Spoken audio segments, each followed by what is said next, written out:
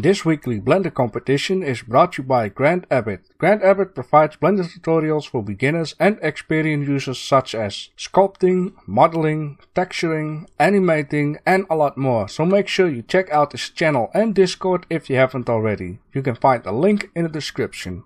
Welcome at the weekly Blender competition number 13, which I'm going to criticize the art entries and choose some winners based on a new winning system. I'll explain more about that in a second and along the way.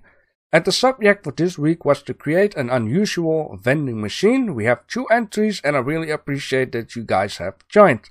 Now about the new winning system. I can choose a first and second place winner because we have 2 entries. But I can also do a different way of choosing them. I can choose a person, how much he have worked towards the objective, which is unusual vending machine. So you can win on the objective. Or I can choose a winner that's based on texturing. So how much you've worked on the texturing you can win. Or on the light, or on the model, or on the detailing. And this will show a lot more what you have done a good job on and what you can improve. Or search tutorials for on a better way. Then I just say, okay, you have won. But, you know, there is a lot more to it than just winning, right? So I think I want to try this new kind of system. I hope I kind of explain it the right way. I will just explain more along the way, and I have to work the system out because I just thought about it for today based on these 2 entries. Speaking about entries, the first entry is of, and I have to go out the screen and then select the screen, Death Throttle Chili Turtle. I'll just call you Chili Turtle. And Chili Turtle have made a very disturbing art down here, which is a very unusual vending machine. Your machine, I guess you can buy hearts, and there is like a, looks like a living organism in there, which looks very creepy, disturbing. I wouldn't dare to put my hand in here. But about what I like a lot is you have made the light coming from the top all the way down, which gives a very nice light view onto the whole objective inside the machine, as I like to call it at the moment. You have thought about details about you can put your money in, you can type in the codes, you can get some money back. You have something here at the side going on. You got air vent, which some disturbing stuff coming out of it. Which is a very nice detail, by the way. I like the color balance in here, just the bluish and the human fleshish / red, which is a very nice thing. You have done some detailing here and there, and you have also taken care that the machine doesn't have too sharp of an edges, which is a very important thing. This will show more of the reflection, more of the light. You have done some sculpting job in here. You've done here and there a little bit detailing, maybe some texture paint, also. This looks like teeth, but at another point it looks like it's the ribs thrown out of the torso and ripped open, something like that. It's very disturbing. You have done a very nice job on this. The only thing that I would say is cut the picture off. I mean, it's very nice if you want to have this on your background, but for competition the best thing is to just cut it off and just so you can focus more on the objective and don't have like empty space in here. Anything else is, I like it a lot. So, welcome to the competition, Chili Turtle. I hope to see more of your work also into the future. The second entry is of Maffa. And Maffa done a very nice job on the texturing. I really freaking like what I see here. Maffa says in Discord, something I don't want in a vending machine, fish oil. Well, I agree with that a lot. My girlfriend has like the little bags with vitamin stuff and fish oil, and I always joke about that I'm getting sick of that because it's way too healthy for me. So one time I got this capsule with omega-3 fish oil, whatever it was. I swallowed it, and then after 10 minutes I burped which I was very sorry about that. Because I had to almost vomit of the smell coming out of my mouth with the fish oil. It was so disturbing.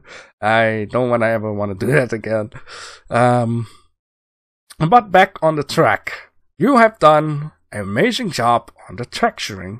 Your texturing is pretty much on point, which also shows a lot of detailing by just simply adding these textures. You have added in a lot of different products, variety of products. You have done some stickering. This is a very old machine. It's in somewhere in the city. You got a nice background on it. The only thing that I would say is, put the camera a little bit more up, get the fish into the screen, because the main focus is onto the machine itself and the product comes out. I really like to have some stuff onto the floor and very nice detailing. The model of the machine is very nice. I only would also say this should be a little bit sharper. Choose a number to get your stuff. Yeah. How does this machine works? I mean, is it like with your credit card? You have to swipe it near the screen and then you type in your product. It will take the money automatically and then you can take your product. I mean, some of these payments exist already, but I've never seen it at a vending machine. Which is very futuristic thing. I like the fish oil neon sign on it. You can maybe put this into your scene for Grant's competition, because Grant is doing Project 2046 Neon City competition, the monthly one. You kind of have still a month left to put your entry in there, so if you would like to do that, you can do that. Yeah, what can I say more about this? I mean, it looks very nice already. Maybe, well, let me just see. I'm trying to imagine a person standing here. And I'm trying to imagine the heights. Maybe this machine should be a little bit more thinner and a little bit more higher. Maybe just a little bit. Just for the feeling.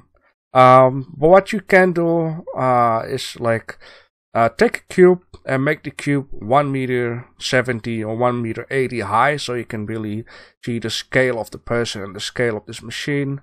I just think it needs to be a little bit more higher, just a touchy, but that's my personal feeling. All right, my personal feeling. So welcome to the competition, Mappa. I really would like to see more of your work in the future. You have done a very good job. So now it is really time to choose some winners. Now, like I said before, I want to do something different. If I really had to choose first place and second place, which doesn't really mean anything actually, then I would still have a hard time and maybe in the end have chosen this one. Why I would have chosen this one? Because a lot of the times I work towards the objective. If something is super unusual vending machine, then this is the most unusual vending machine. And that is actually, I think, a shame, because Mappa done a very nice job on texturing. Now, can you imagine if we have 10 entries or 12 entries? Then I can really choose multiply winners or multiply subjects. So, in this case, I'm going to say, Chili Turtle, congratulations with your first place on getting the objective of the unusual vending machine. And I would say, Mappa, congratulations on winning the first place on the texturing, because you have done a very nice job on texturing. Yes, it is also unusual, like freaking fish oil. But it's not that unusual as this one down here. I hope for the next time that there will be more entries, so I can just, better show, the winners on what. Maybe we will have more texturing, then I have to choose one person on the texturing. I will work out the system a little bit more. I will think about it. I will write it down. Let me know down below in the comment section what you think of having this different way of a winning system. And let me know some different things where I should focus on that people can also win on, besides objective, texturing, lighting, modeling, detailing, stuff like that. For now, let's just check out the next competition stuff. So the next weekly challenge is going to be a food farm slash factory. I would like to see a food farm that turns into a factory. So this is something you can just play around with. Maybe you make a carrot farm. You show like the process from the beginning, like a seed machine, a harvest machine, and then dump it into the factory and shows up how it's getting packed. Go crazy on this. You can mine anything. Maybe, you know, just go nuts. A mobile phone farm factory. Like, I'm just saying something. The deadline will be March 10 at 2300 hours GMT time. Once again, let me know what you think about this new way of choosing winners. About the critic I gave. Maybe you have something to say. I really would like to read that. So thanks for watching, and I will see you in the next one. Make sure you subscribe to my channel for more Blender, and also questions and requests are welcome anytime.